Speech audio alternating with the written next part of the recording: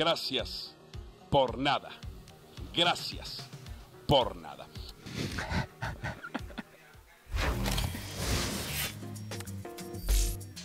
There we have it. The fiery fallout continues as Mexico is out of the World Cup at the group phase for the first time since 1978. Gerardo Tata Martino confirming last night that his contract was indeed up at the end of the World Cup. One of his last quotes as manager of Mexico, quote, "I am responsible for this failure." He even used the word fracaso.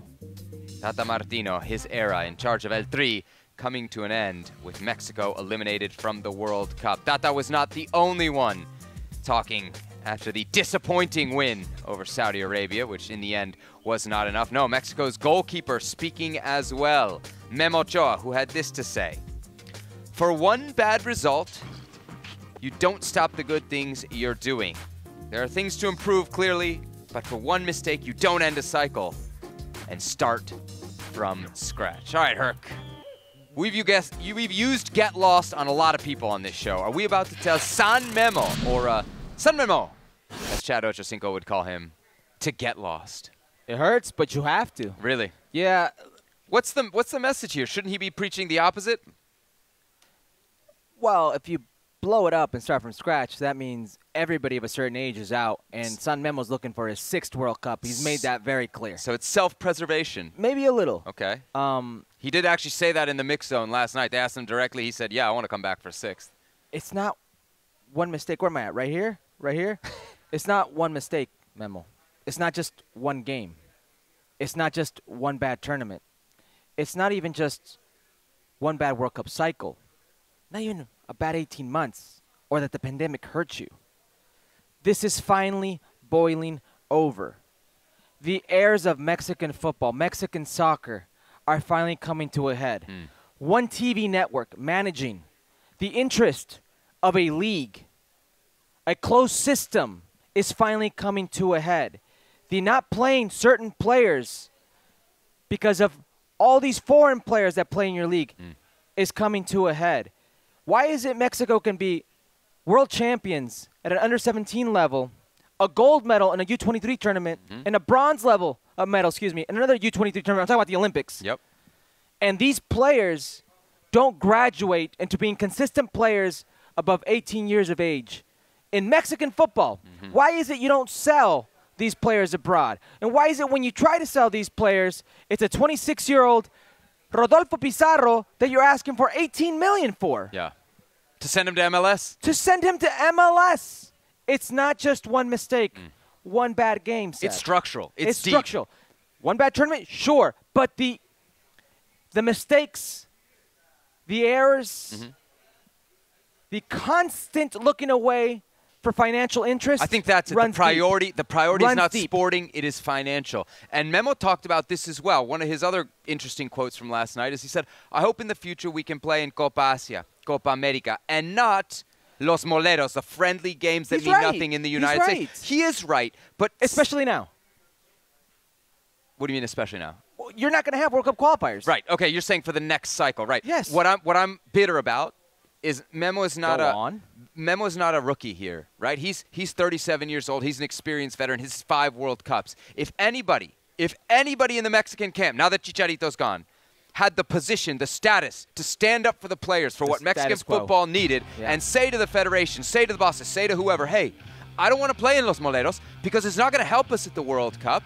We need to be in Copa Asia. We need to be in Copa America. You should have been saying that a year ago. You should have been saying that 2 years ago. You know what? Memo's been around for a decade. He should have been saying that a decade ago. Instead, now he says it in hindsight while he's taking the money on all of those trips. No. To me, if this is a real problem, he had to say it a long time ago. But I agree with the sentiment. These moleros are damaging to Mexican soccer, and it is maybe the most evident proof of money matters more than sport for the FMF and Liga MX. I could understand Memo not saying something. You're an employee is what you pretty much are. I could understand that. Save the self-righteousness that people are going to throw out there. It's for the betterment of the sport. I could understand Memo not saying it. Well, then don't say it now. Don't say it now. Don't say, because now it seems like an excuse. They made us do this. That's why we lost. Don't say it now. Don't try to save face and say, it's all good. It was just a bad snapshot of time. Yeah. This is great. We are still great. Everything is fine. Introduce the meme here where everything's burning around you. I feel like somebody's going to Photoshop that immediately. All right, so Memo's quote, not the only interesting one from last night. Tata's quote, of course, getting some run. This Luis Chavez quote, though, to me is probably the most important and the most damning on the manager. In the second game, obviously against Argentina, we didn't understand what Tata wanted us to do. We didn't understand the setup. We defended well for a period of time, but we did not create any chances. So goals couldn't be scored, and we ended up losing that game. Effectively, what he's saying is that we couldn't score, and you can't win playing like that. Whew. So there are one of two ways you can go with this message. Okay. Bear with me, okay? Just for You're saying that a lot at this World Cup. For a second, just bear with me. Either he's saying it because he's defending Tata, like we players didn't understand. Wow, I did not interpret it that way. Or he's taking a shot at Tata. What were we doing in that game? Yeah. Why did you put us that way? Either way, you're the head coach, and that's a terrible look. Yeah.